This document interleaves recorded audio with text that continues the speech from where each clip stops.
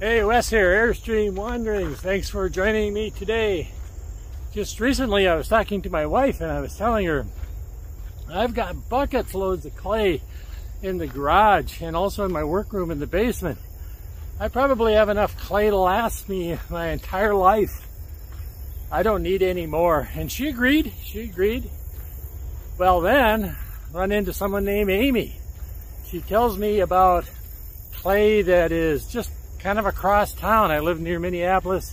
This is in St. Paul. Sounds like good clay, clean clay. Normally I have to drive all the way to Arizona. And this is just like an hour away from my home as opposed to 1,500 miles away from home.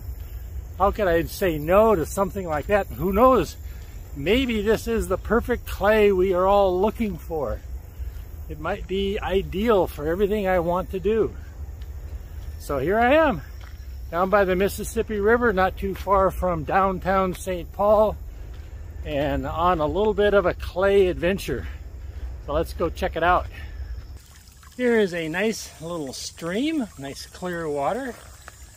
And as promised, there was some clay-like shale right over here. So this is the stuff I'm going to dig and try out. Up above you can see some dirt, silty stuff, kind of a mixture with some gravel and whatnot. Then as you work your way down over here, you can see a pretty clear line. And then below that, looks like pretty clean clay. It's a little hard to tell at this point. Get it wet. It's kind of slippery. Doesn't feel gritty at all. It's kind of hard, so it needs to be ground down.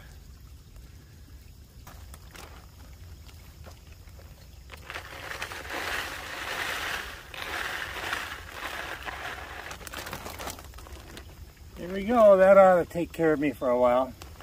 So this is the first sample of clay that I got. And then just below it, you can see that there's another layer of sediment. I'm not sure if that's limestone or hard sandstone. And then below that is another layer that looks like clay. Looks a little bit different, but very similar. So who knows, maybe that will prove out to be very different. So I'm going to get a sample of that too.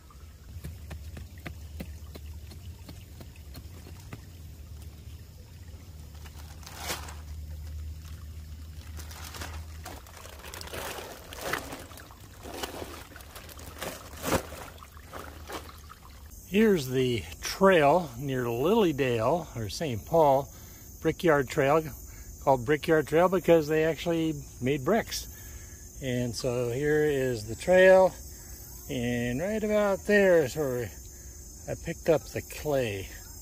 So collecting this clay was not a big problem. In fact, the directions were perfect. Thank you, Amy, for that.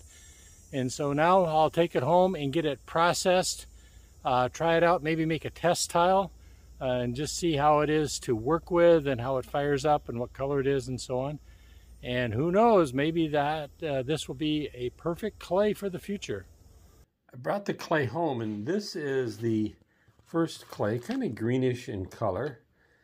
And then this was the clay that was just maybe a foot lower than this. So it looks similar, but bigger flakes, more flaky. Apparently this is kind of a shale. And this stuff is relatively hard as clay goes. If you just put it in water, it would not slake. You need to grind it up. So here I ground up some of the small powdered clay. And actually this has a little bit of about 20% temper in it. And so I'm going to mix this up and see how that works.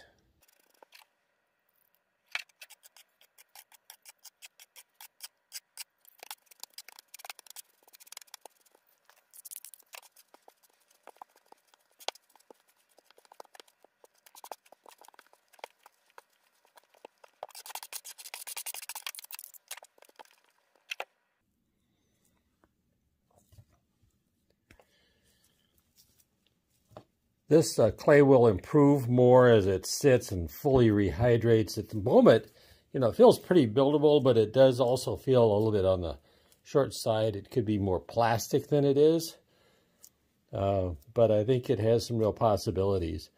It seems to have some good wet strength. Wherever you put it, it tends to stay, so it doesn't sag or slump that easily.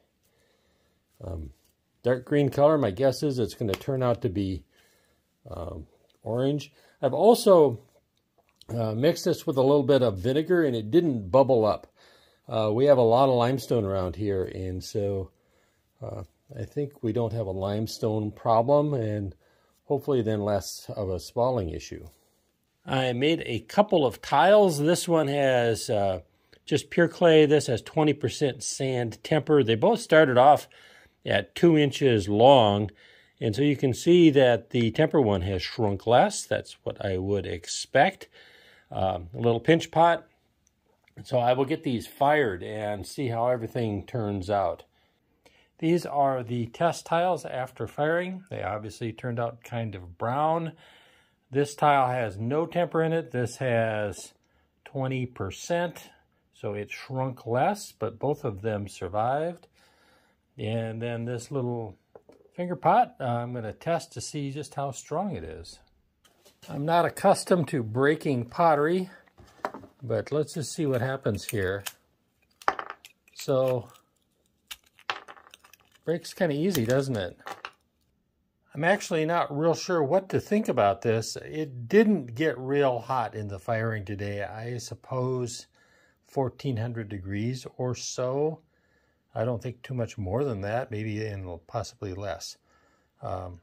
So I think the next step here is to build an actual pot and fire that and see how it comes out. Thanks for joining me on this little adventure. I always appreciate that. Feel free to subscribe and thumbs up and all those things. And until next time, this is Wes with Airstream Wanderings, wishing you health, happiness, peace, and love. Take care. Bye-bye.